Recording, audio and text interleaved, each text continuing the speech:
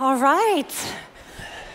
Riccardo, it is such a pleasure to be here with you today, and I'm really looking forward to the next 25 minutes together. Exactly 20 years ago, you co-founded King, the maker of Candy Crush. And with this, you helped pioneer the era of mobile gaming. You welcomed billions of players to this form of entertainment. You entered pop culture. And with King, you've created one of Europe's biggest success stories. And to this day, Candy Crush remains one of the top games played globally. It's been downloaded more than 3 billion times. Truly incredible. To kick us off, given your journey and given how far the industry has come, what's your take on where mobile gaming is today, 20 years on since you founded King? Good morning to everyone, first of all. Yeah, it's been a long journey. I've been doing King for 18 years. I left 4 years ago, so I've been watching now what's happening in industry from the sidelines in some way. But it's super interesting because a few things surprised me. So one of the things that surprised me is that in an environment which has become extremely competitive, it's still possible actually to emerge and build basically unicorn companies. I mean, a good example is one of the index investments, Dream Games. And you can do so with taking elements that actually are pretty proven and having a fantastic, perfect execution on these. So that's been surprising. I think that has also been surprising to me is we sold King in 2016, and since then, Candy has been doing extremely well. So the revenues have been growing, and it's become a key part of Activision. Now Activision just sold to Microsoft, and Candy is doing incredibly well, still one of the top games in the world, both in terms of reach and monetization. And fundamentally, when we went public in 2014, everyone was talking about diversification. And when we met and we worked together with Activision, they were talking about diversification. So in the sense that when you have a game that does really well, what is proven also is that you have longevity in the games. So you don't always have to come up with the next game, but if a game is really strong, has a strong brand, a strong user base, if you focus on execution, on making the game better, surprising in the game, and you keep customers entertained, you can actually keep them for a very long time, and the game is still there in the top charts. And I think Dream Games is another example of that. I appreciate the mention of Dream Games, of course, another company that we've been fortunate to partner with. And actually, one thing that I've learned from both Soner, CEO of Dream Games, and from some of the conversations that you and I have been having is that product is at the core, and it all starts with a product, and that you don't need to innovate across every area of the product. But you need to have that culture of excellence, and every decision has to be well-balanced and really well thought through. So just to build on what you were saying, how do you create that kind of culture of excellence across every area of the product? Maybe I start one step before in terms of the topic of innovation versus execution, and how is one important versus the other. I'm a big believer that if you want to have success, especially if it's in a very competitive environment, marketing is cheap if the product you have is not just useful, but also innovative. And innovative for me means distinctive from what the competition is offering. And if you don't, then marketing is very expensive. And if the product is distinctive and useful, then the users will also talk about it, will recommend it to others, and therefore marketing is cheaper at the end. Now, how do you create something that is innovative in this industry? And here, talking about our experience, we were never first. We were not first on Facebook, and we were not first on mobile. And when we launched the first time on Facebook, everyone said, guys, forget it. The market is already established. Zynga got already 80% market share. It's so much bigger. They will copy you anyway if you come up with something new. And then in mobile also, when we launched later on mobile, we were not the first. So what did we do? So we did not follow what all the others were doing. When we launched on Facebook, everyone was focused on resource management games, with Zynga first of all. And what we did before launching on Facebook, we created a lot of games, more than 200 games on the web. So we took the best games that we created at the time and reproposed them with a core gameplay that was a match 3. So we didn't innovate on the core gameplay. But where we innovated was taking elements that were proven, but putting them together in a new way. So the match 3 game that was very shallow, we made many more levels, and we allowed you to play with other players in a non-competitive way, seeing them on a map, which now everyone is doing, but at the time no one was doing. Everyone was focusing on resource management. And that's where I think innovation comes, in a way that you don't need to invent everything. If you try to invent everything at the same time, then it's actually, the risk becomes massive. You can come up with something like a new Minecraft, but the chances that you do are very slim, and it's very tough. If you take elements that are easier for the user to understand and to get into, and then you innovate around it so that the user actually prefers your game versus others and wants to recommend it, that's when suddenly you have something that has high retention. And when you have high retention, then that's the base for everything. From there, you can do marketing and scale the company. And so how do you know when you have a winner? Well, our key metric was retention, and is retention also. So anything that is over 40% day one is a good game. To put it in perspective, Candy Crush, when we launched it, was 65% day one retention. And once you have, and that was the start. And when you have that, then you can optimize and make it better. And from there, you can increase and optimize the day 2, day 7, day 30 retention, and make sure that the users basically stay. And then you can also apply the monetization and innovate also monetization. We innovated also on that side.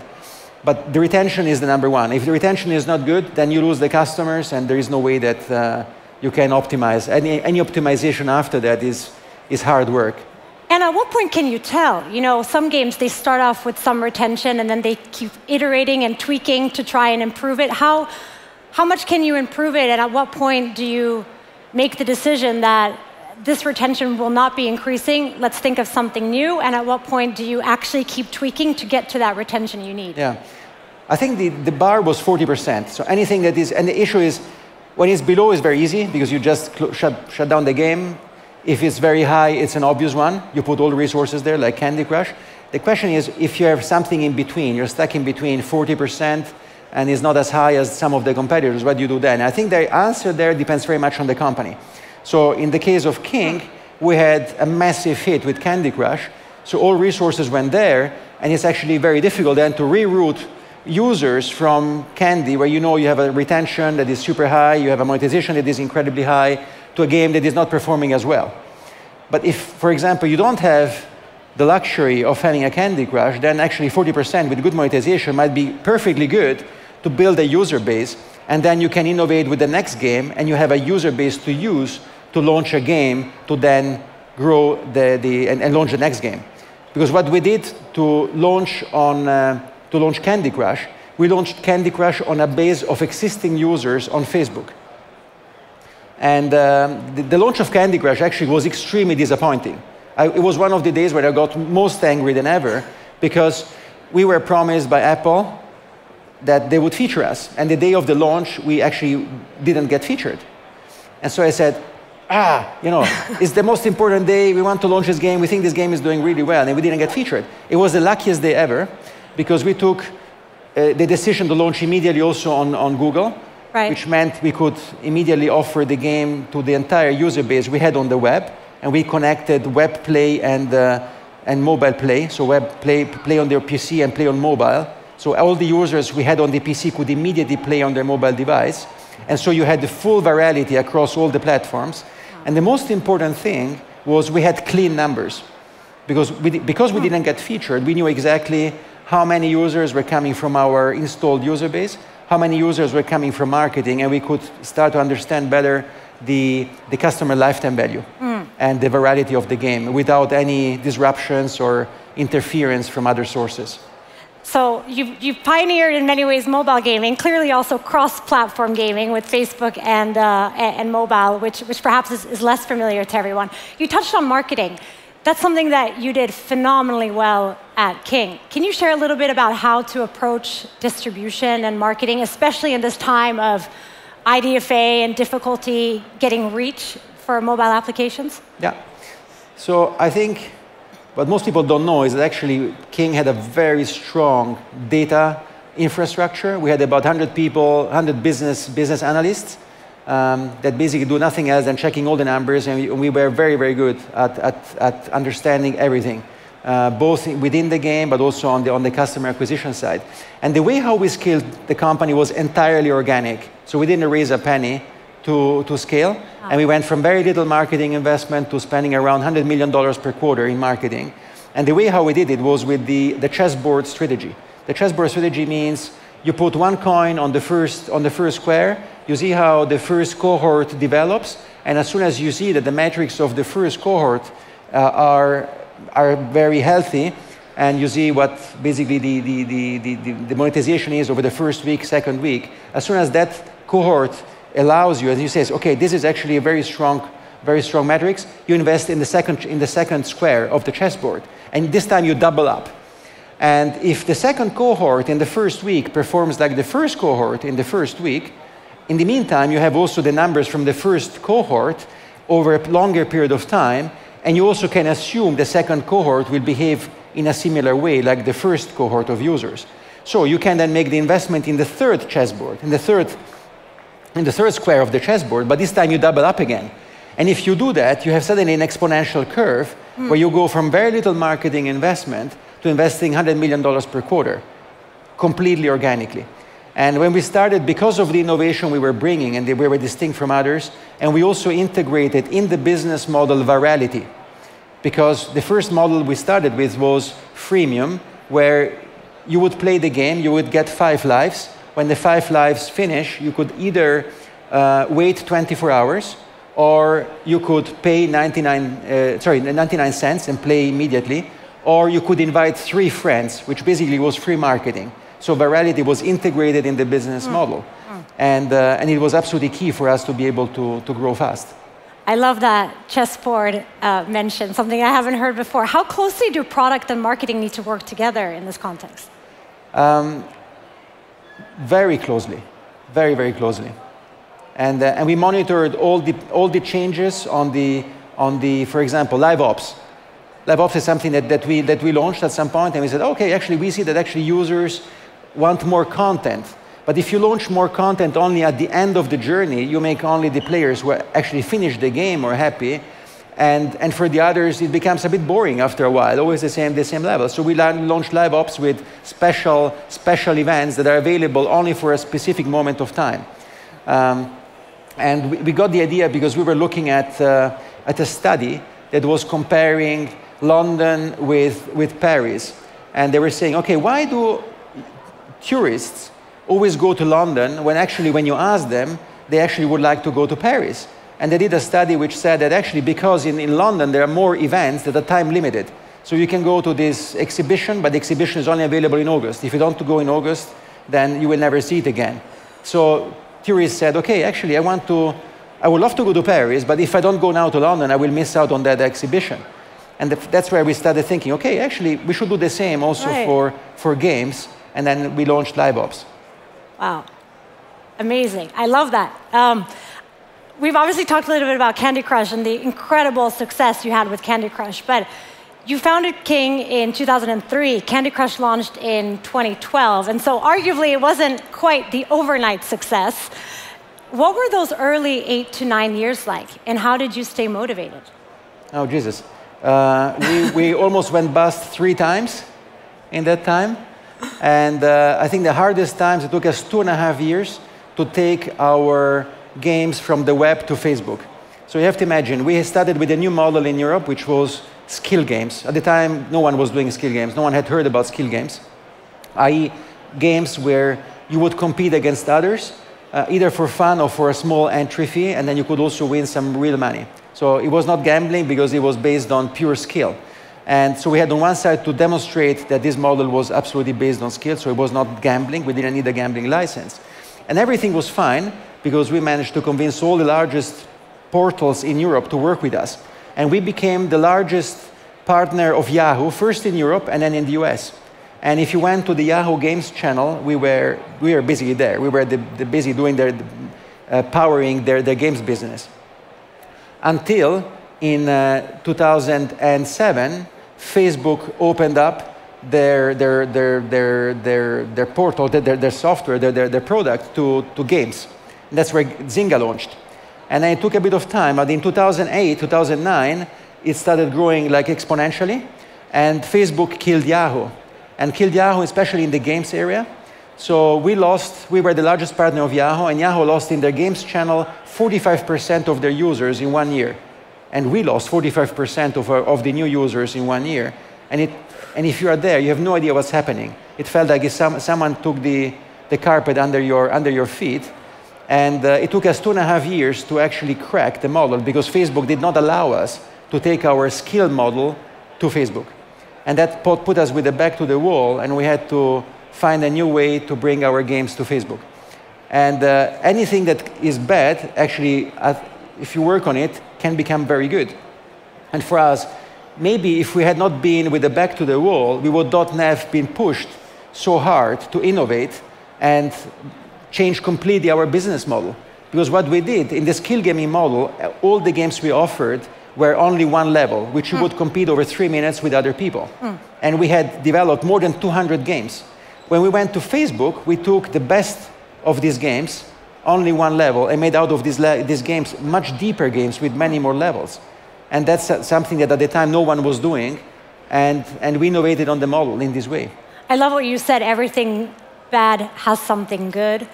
And you clearly have an incredible determination and ability to really pursue where you want to go. How do you motivate other people to also be like that and come along with you on this journey when things maybe aren't going well? I think for me the most important thing is honesty and transparency. So even during the bad times, we were extremely honest and transparent, on one side with our board, with the investors, and on the other side with the team. So we never said, oh, don't worry, everything is going well and everything is fine, because we treated our team as adults, saying, look, this is where we are, and these are the things we are doing to change things. And the best way to do that is to use visuals. And the visual that I used at the time was a character called Mordillo, and not many people know it, but it's a character. And we show this character lying down on the beach, under an umbrella, under the sun, sipping a cocktail. And I said, this is where we are. Today everything is fine. This was at the beginning of 2009. And we started seeing the big impact of Facebook on us, and on Yahoo and on us. See, this is where we are. And then I zoomed out and I showed it was an hourglass. So the sand underneath was flowing down. And I was saying, okay, this is where we are. It's only a matter of time that we're going to be out of business, and we need to change. We have time, and that's the reason why we split the company. And you guys, 50% of the company is working on keeping the lights on, and you have zero resources for innovation. You only have resources to keep the lights on, and thanks to your work, we're able to have the other 50% of the company, which we are dividing in 5 teams, working on 5 different experiments. And these are the 5 experiments. So that's how we managed to keep people with us, and then we kept them updated on how the experiments were going. I mean, what I've heard from many is that you're an incredible motivator of people and clearly a fantastic leader. Is this something that has come naturally to you, or is this something that you had to work on? I don't know. I think for me, the key way of thinking, basically the starlight, has always been treat the others how you want to be treated yourself. So I always thought, if I was on the other side, how do I want to be treated? I want to be treated like an adult. I don't want to be told stories that are not real. And I want to be part of the solution, not part potentially of the problem. And so that's how I always acted in anything I did. And actually, before King, we did another company called Spray, which was an early startup in '99. And we ended up selling the company to Lycos. And I ended up, because Lycos moved location and so on, I ended up firing all the people I had hired. So I fired 100 people. And I fired them in a way as if I wanted to be fired. So very honest, I told them how things were, what I can do, what I cannot do, and I really honestly. And when we started King, since we had not a penny for marketing, no one wanted to give us money, so I put in 100% of my money in it. So I didn't have any money for marketing. I went knocking the doors, and the first doors I knocked were the doors of the people I fired, which in the meantime were working at large portals like T-Online and Yahoo and so on. So you always meet twice. I think that's a key thing in the industry. That's right. You always, first impressions matter, last impressions. The last mile is the most important. Yeah, yeah. I could speak for a very long time with you about this. These are very important questions, how to think about culture, setting that from the top, like you mentioned. I know we're coming up on time shortly. How would you advise founders today who are thinking about launching a gaming business in this era of post-COVID, era of AI? What would be your guidance to everyone in the room? Well, I can tell you what I'm focused on now, where I think it's interesting. I think I'm a big believer in AI. I think AI is a tool, so you need to know how to apply this tool. Otherwise, if it's just a black box, I think it's not useful enough. Especially in games where where the results in the short term can be very different from results in the long term when you look at numbers. But I think AI can have a massive impact on games, because I think the example of dream games, that perfect execution can really take you to the top, can allow you to monetize at a better level than others. And monetizing better means that you can acquire customers and have a payback on the customer that you acquire faster than others, and therefore you can break through the roof. And that's AI can have an impact at all stages. It can have an impact on the marketing, having better performance marketing, understanding better the numbers, optimizing the creatives, optimizing the channels. Has a massive impact on the CLV, tracking the CLV, and optimizing the entire user experience. So I've been now spending time with a company, for example, called Metica, and we are looking at optimizing for example, starting from where the money is in the shop. So every user gets a different experience depending if a user is a heavy user or a more beginner. You can get a different offering at different moments in time. And I think that is going to give you a better performance over time, and it will also therefore allow you to buy at a better rate. Do you think we'll have AI native games? I think you will have much smaller teams in the future that will be able to innovate much faster and come up with games where you actually play with the AI becomes your partner, and the game develops as you continue, as you progress, depending what route you have chosen, and also based on your personal interests. Okay, okay. Looking forward to I mean, you know, the beauty now is that the world one thing is for sure, we don't know today what games will come out in 3 or 5 years from now and what games will be, but one thing is for sure, there will be a lot of innovation. There will be a lot of innovation. And one thing we know is the category continues to grow year over year also, and you've been fundamental in helping to pave that way. What are some final sort of words of advice that you would give to founders in the room, some core lessons or anything that you would have done differently looking back at your time over the past 20 years? For me, there are two key things. You touched briefly on culture, and the other point that I would also put in is hiring. So I think culture is fundamentally how you behave when you come into the company, and what time do I come in? How do I have to think? Am I innovative, or how much can I innovate? Can I talk? Can I not talk? Can I take responsibility? So innovation, and then the new people that come in always look up to the next level up, and the next level up looks again up. So fundamentally, it's the pyramid. So the founder creates the culture. So depending on how you behave, not what you say, not the papers, not the companies that come in with beautiful words, you create the culture. We don't have much time. The second key point is hiring. So always hire ahead of time. So hire where you want to be in 2 years from now, not where you are now. And don't start hiring, hire senior guys that have seen this before. And be, the bar you put in hiring is what will develop, where the company will develop, because good people hire good people, not good people hire not good people. And if you start with not good people, it's very difficult that these people will hire people that are better than they are. So. Fantastic final words to end on. Hire people that are better than you. Yeah. Riccardo, thank you for doing this. You're an incredible inspiration to many here in the room. You've defined the past 20 years. Excited to see what the next 20 years will bring and your role in the industry. Thank you so much. Thank you so much.